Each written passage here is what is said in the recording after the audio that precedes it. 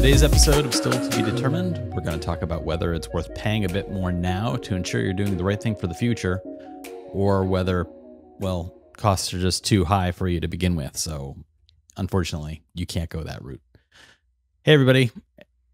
Welcome to Still to Be Determined. As usual, I'm Sean Farrell. I'm a writer. I write some sci-fi. I write some stuff for kids.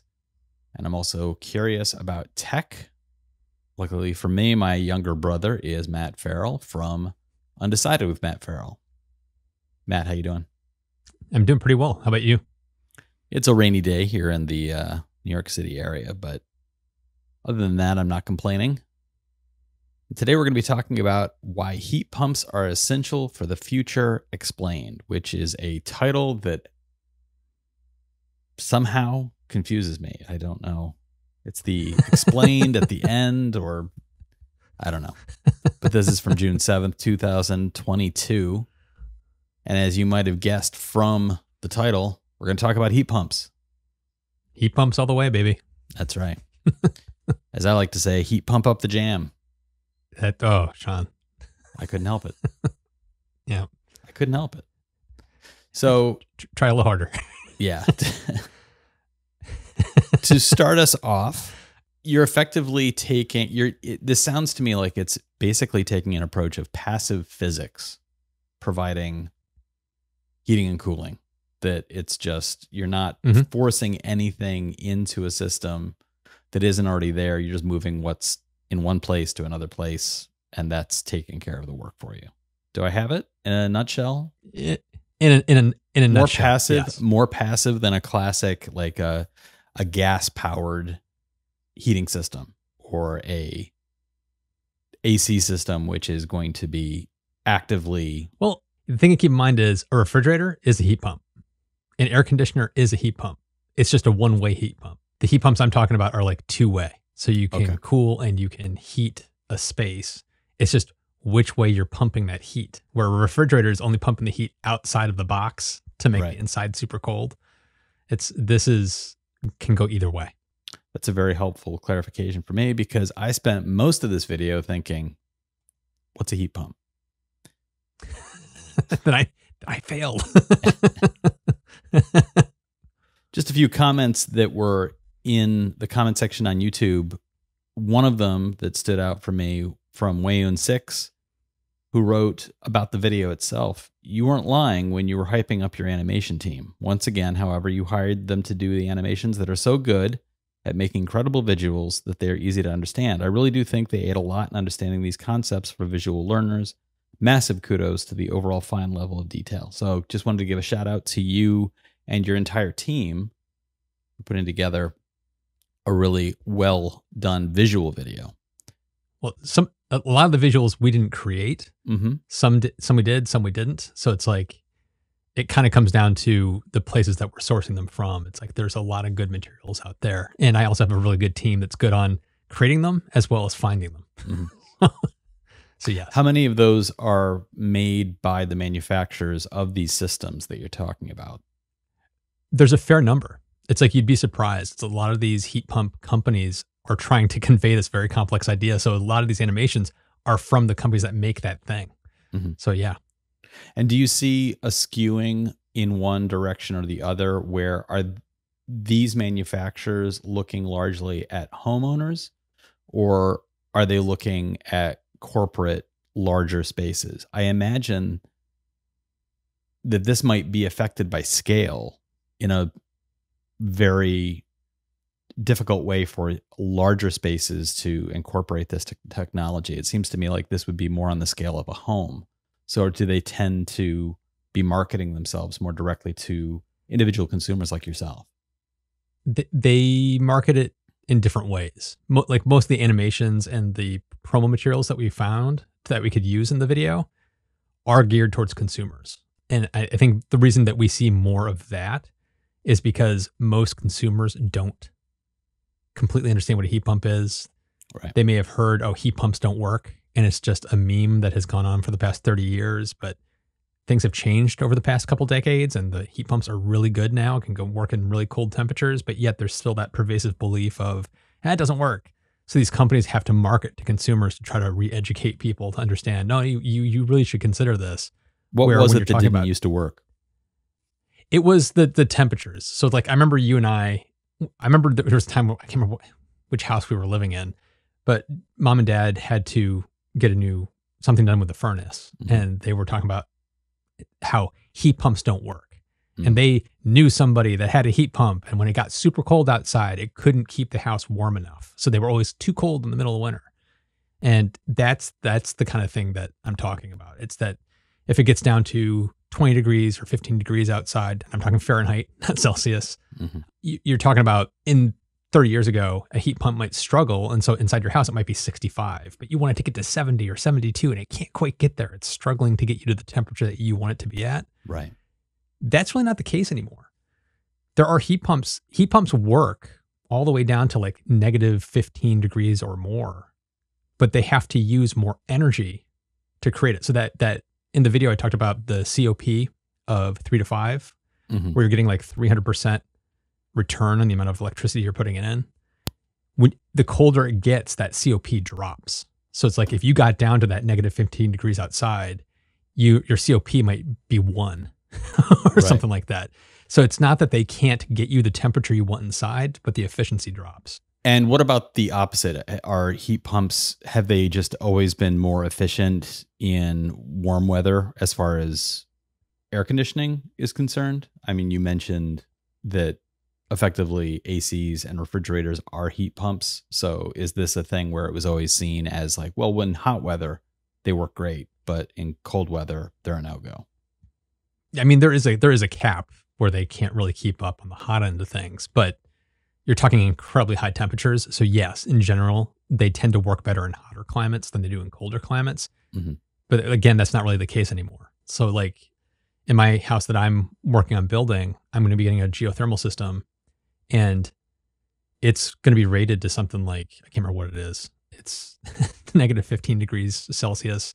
And they gave me this entire like spreadsheet showing what the temperatures are, what the COP will end up being at those temperatures, and that I might want to get like an additional resistive heater installed at like the most extreme temperatures if I want to make sure that I'm getting to the temperature I want. So they were talking about like, you know, when it gets super cold, it's going to keep your house warm, but it may not be the temperature you want it to be. So you might want to do this. But it also depends on how they're sizing the system. And I got different quotes from different geothermal companies. And one was saying you need to get a geothermal, additional heater for those 2 or 3 days a year where it gets crazy cold.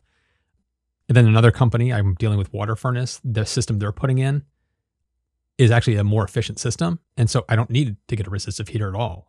This system I'm getting put in will be able to handle the entire full temperature range year round for the area I live in with no problems. And so you're Mhm. talking about sub-zero temperatures and my system's going to be just fine. I wanted to share this comment from Julian Nugent, who wrote, "Yes, I am all in on heat pumps. As an architect, I've been involved with both air source and ground source over the years, and here's my take on the two. Ground source is more efficient and will last longer, but installs are complex because you are never 100% sure on condition until you start drilling or digging.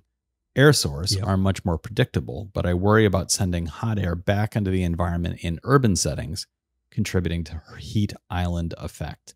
Have you heard of heat island before? Yes. Do you wanna You talk live in a a little place where you, I know I do. You live but in a I place was with wondering heat if you island want to effect. talk about it. Yeah. this may be a bad way to describe it, but anyway, it's like think about a city, all the concrete and the pavement and the buildings. During the day, it's superheating. It's capturing the stone, the pavement, the concrete is absorbing all that heat and it hangs on to it. Then overnight, it's just like the radiating the never ending heat. So it's like if you're in a city on a hot day, it actually feels hotter than it would be if you lived out in the suburbs Right. or out in a rural area. So there's this heat island effect of if everybody had a heat pump and they're all pumping that heat from the inside of their house to the outside of the house, is it going to make that worse? From what I have seen, that is not the case. This is not going to impact local climate because you're not adding heat, you're just moving it. So Right. it's not like The sun is actually So it's like- increasing the temperature of the buildings and the concrete. And I would also add to that, when you have those high temperatures, people are running their ACs more. And so you end up with the heat generated from the air conditioning units, just because they get physically hot. So it's all of that is, yeah, I can absolutely testify. I can absolutely testify to that mid-July to mid-August at night. You go outside and you're like, why is the ground so gross? And it's that heat radiating through your sneakers. It's not a comfortable feeling. It doesn't add to the joy of being in a city during the summer. So heat pumps should not make that heat island effect worse. That's kind of what I was seeing in all the research that I've done on this. It's not going to help. It's not going to make it worse. It's just kind of like, it probably is going to be more of just like a 6 of one, half a dozen of the other. Right. So. But that's, as Julia's pointing out, that's only for air sourced heat pumping. The alternative being ground. So that's when you're drilling down into the ground and you're pulling up. Is it groundwater where you're circulating groundwater? No, it can be. It can be. There are geothermal systems that do that. You can have a vertical well, or you can have a horizontal well where you basically dig 6 feet down or something like that. And then you put a coil and then you just put the dirt back on top of it. Or you drill hundreds of feet straight down and then you put basically a tube that goes way down the well and then comes back up the well. That's what I'm having done. My house is going to have to drill, I think it's 320 feet straight down, and it just has to be one well. So one tube that will go down, then come back up. And then there's a fluid that gets pumped through that tube. And so as the earth hundreds of feet down is a constant temperature all year round. So you're basically just moving the heat from inside your house and dropping it into the earth, which is actually cooling that tube down so that the cool air comes back up for air conditioning. Or in the winter, it's actually heating that tube up deep into the earth, and the hotter fluid has come back in the house, getting compressed and vaporized and turned into heat for the house. Are you going to have some sort of backup? That's basically how it works. What was that? Are you going to have some sort of backup system in case these systems don't work to the level that you're hoping? Nope. And what happens if when they're drilling down and then they hit oil?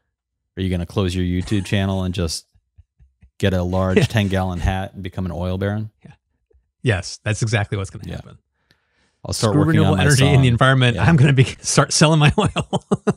I'll start working on the song. Let me tell you a story about a man named Matt. There was this comment from Simon Moore. Presumably, you're planning to insulate your house to passive house standards, so you should need very little additional heating, in which case it might be much more cost-effective and simpler to maintain to use simpler infrared panel heaters. Also, you might consider using a simple airing cupboard to dry cloths slowly and efficiently rather than using a tumble dryer.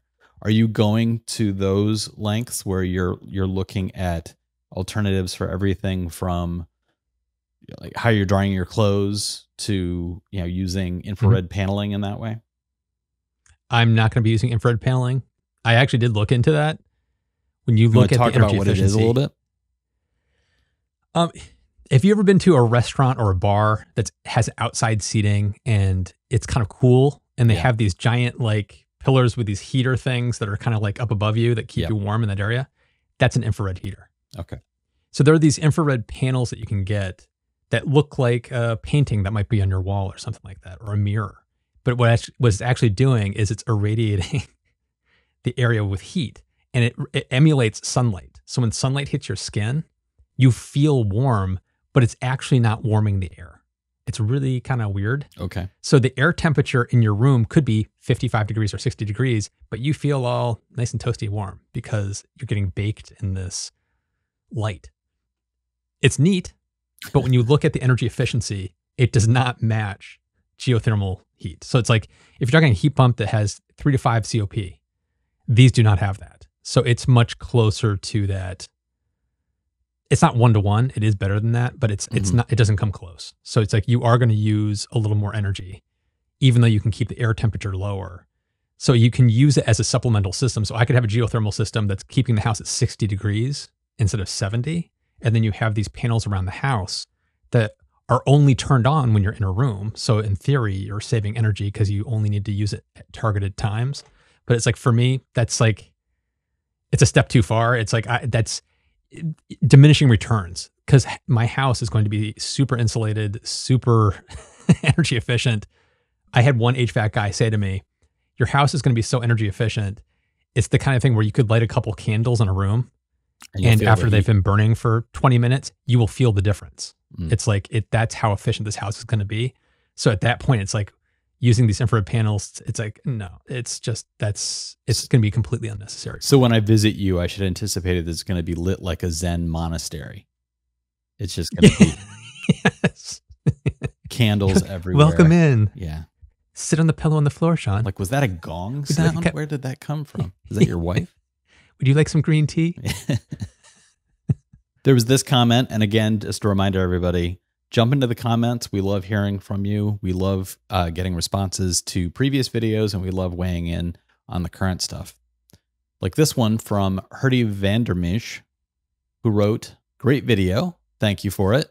The cooling gases used in heat pumps are often 100 times more greenhouse potent than CO2.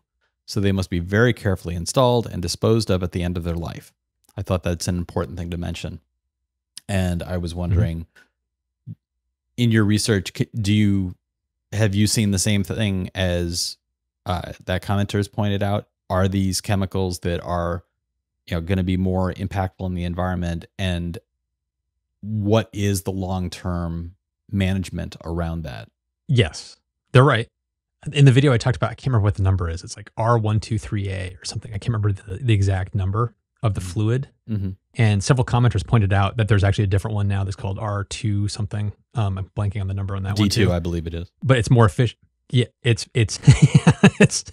better at colder temperatures, but there's also differences in the chemical makeup of what it is to make it a little more environmentally friendly.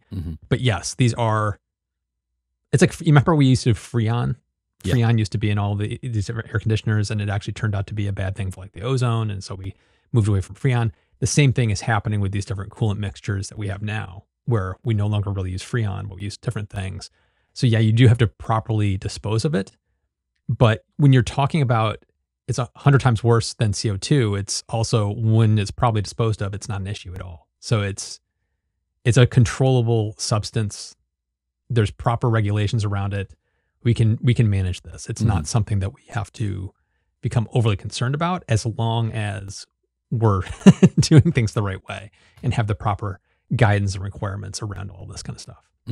So my final question goes back to my opening statement, and there were a few commenters in the same vein. There was one person who said he agreed with everything you said about the efficacy of heat pumps. The problem is the upfront costs and the maintenance, the running of it is just more than natural gas. And so he's in a position where he's like, the cost of natural gas is just cheaper for me than what this would be. So I wanted to get your feedback on costs. Is that a universal truth, or does that sound to you like there's something going on regionally where the cost of natural gas in one area might be cheap enough, but in another area, that's not going to add up to the same numbers? Yeah, that sounds very regional to me. It probably depends heavily on what his natural gas prices are and what his electricity prices are in his specific area. Yeah. For me, I looked at going geothermal in my current house, and my current heat is natural gas. And when I looked at the numbers and looked at the differences of that it would be, it was not going to be financially viable for me to go geothermal, because natural gas prices are so cheap.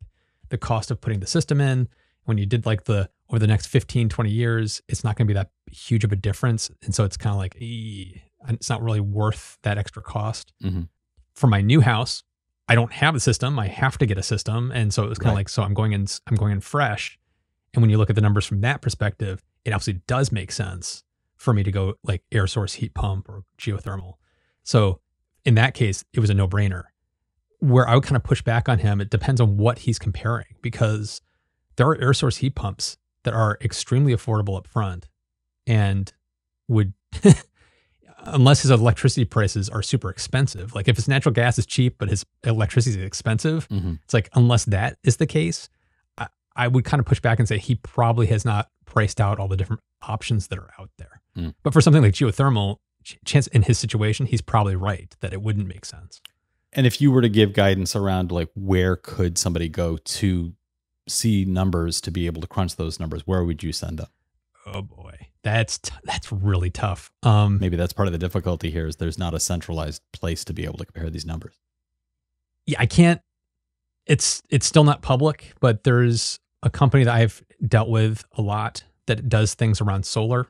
They're working on a kind of a heat pump guide that might help with this kind of thing. There's, if depending on your state, like here in Massachusetts, there's a program called Mass Save. Mass Save has calculators and things that can help you figure out if it's going to be worth it for you and what the benefits are and what the costs are and if there's rebates and all that kind of stuff. So there might be something for your specific state and location that might have guides, but it's going to be very regional. There really is no good, I've never found one, a good kind of like countrywide, hey, go here and just plug in your numbers and you'll get some interesting information. I haven't really seen one of those quite yet. That's unfortunate. Maybe that's $1 million idea that you and I should follow up on. Yes. So listeners, let us know, where do you land on this? Are you willing to pay more for the overall benefit up front the way Matt is because you're building a new home? Are you in a current home where the upfront costs are just too much to transfer over? What do you think about all of that? And what do you think could be done about that? Do you think this is a place where more governmental programs and rebates to incentivize transition would be worth it? Let us know in the comments, or you can find the contact information in the podcast description.